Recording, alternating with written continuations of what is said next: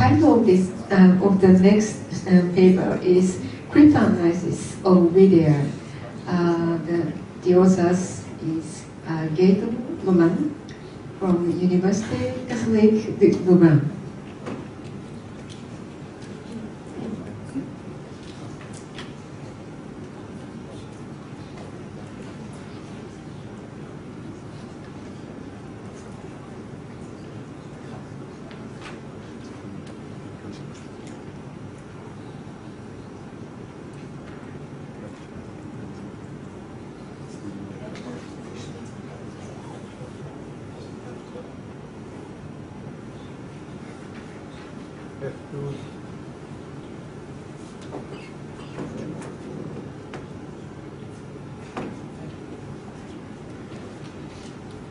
Okay, thanks for the introduction.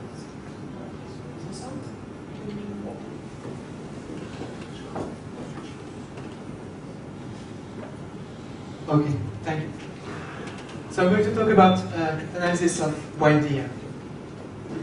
So first, a bit of introduction. I'm going to talk about wide block ciphers.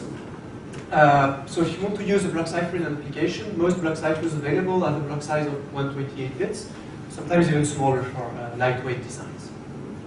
But maybe you need,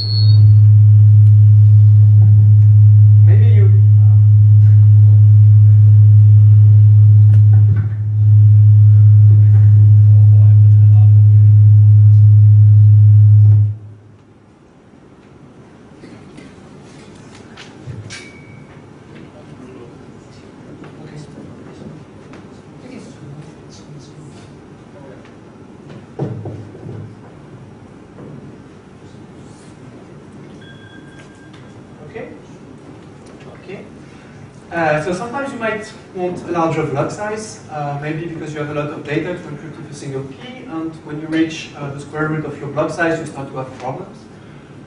Maybe you want a large block size because you want just some kind of crazy high security and you want a really, really large key. Or maybe a better reason is if you want to design a hash function, then you need a relatively large size because you have, again, a square root problem.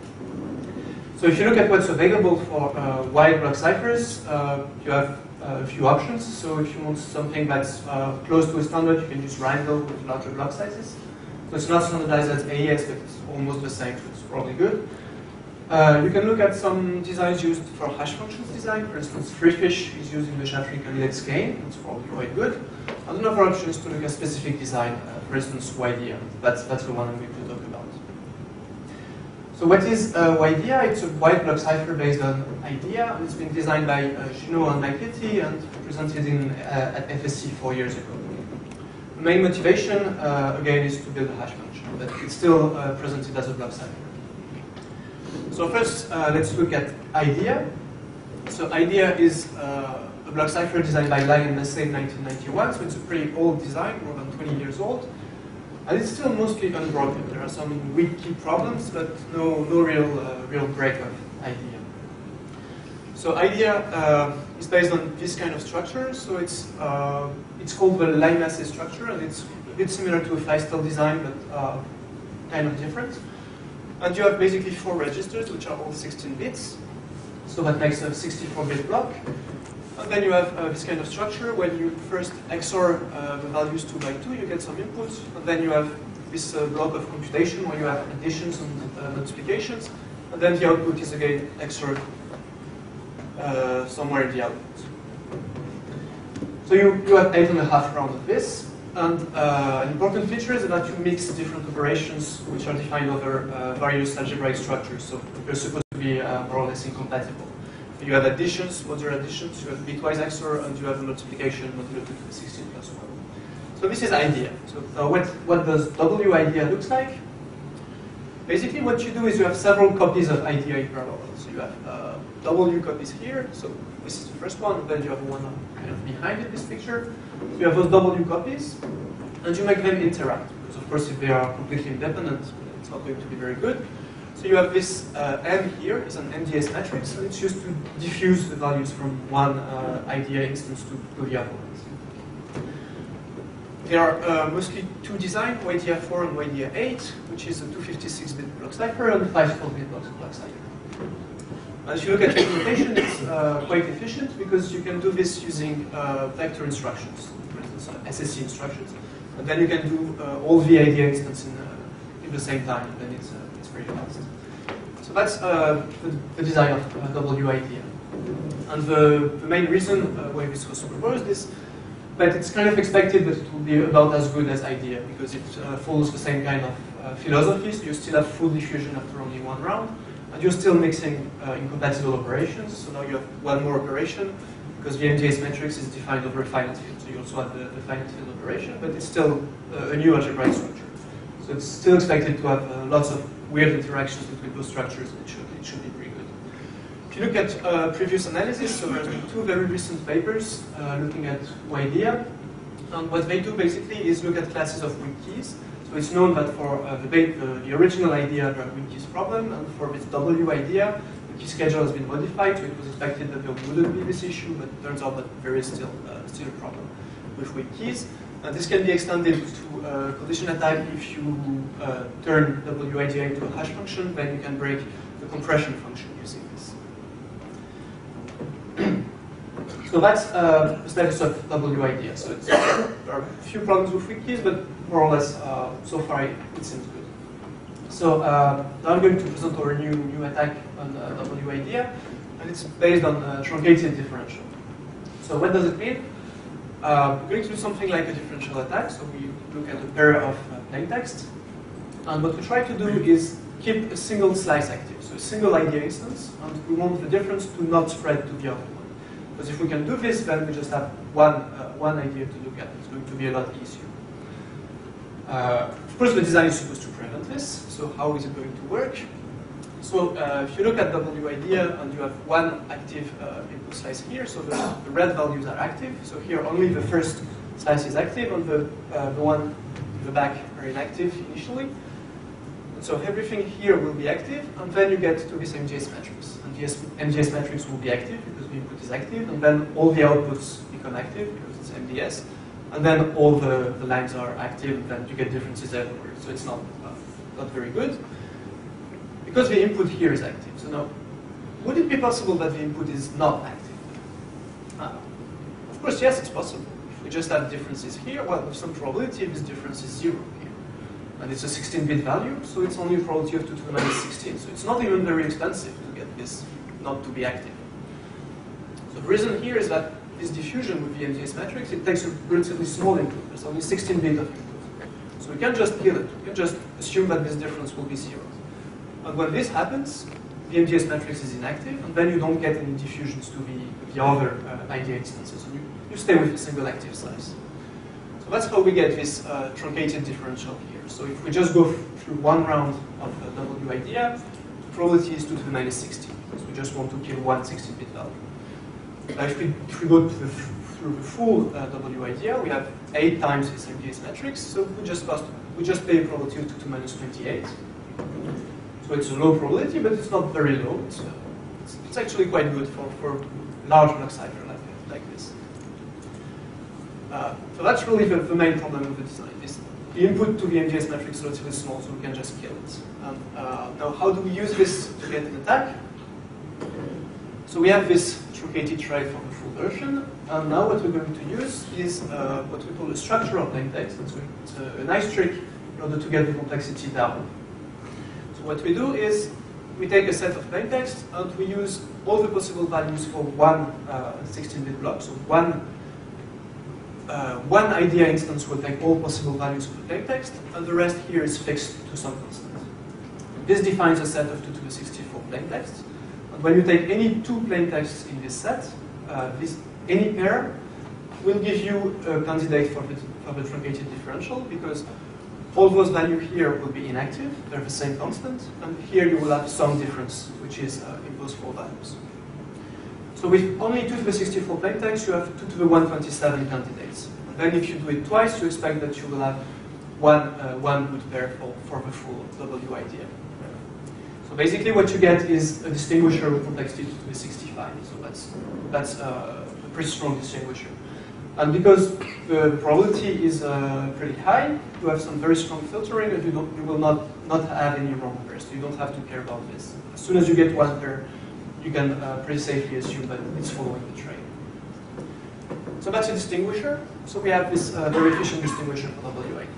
Now, can we do something more than this? Of course, what we want to do when we attack a block cipher is a key recovery. So can we extend this to a key recovery? Well, actually, yes, we'll be able to do this. And the way we do this is we try to extract information directly from the right pair for the differential. We're not going to use partial decryption because this would increase the complexity. So we just take the right pairs and then extract the information from them. So how do we do this? We're going to look at how the values are computed inside the cipher. And we know that if a pair is following the trail, then the input to the MDS matrix is inactive. So we can just express it. So we call this value D, the input of the MDS matrix. And it can be expressed as this value in terms of the plain text and the key. And what we know is, as soon as we have the right pairs, then this D value is equal to D prime. And this gives us some filtering on the key involved in this expression. So we have 5 keywords involved here, so we'll get a filtering on those 5 keywords. So if you do simple analysis, you expect that if you have 5 right pairs, you will get a single key candidate. But when we performed some experiments, we implemented the attack, and it turns out that you need actually a little bit more. So you're going to need about 8 pairs. So it's a very small increase in complexity. Another problem we noticed when implementing is that there's one bit of the key that we cannot recover. So the most significant bit of Z1, which is here, has a completely linear effect on D. So it will have the same effect on D and on D prime. So when you want D to be equal to D prime, this bit doesn't affect it, so you're not going to recover it. But that's just one bit, so it's not a very big issue. So that's the main idea. We're going to have some filtering on those 5 keywords, so we're going to recover them from right keys. So this filtering, if we look more precisely, it looks like this. We have this expression for D, this expression for D prime. Now, we'd like to do this filtering efficiently, so what we do is we will rewrite this a little bit, and we take this term, we put it to the right side, and this term to the left side, and we get this new equation.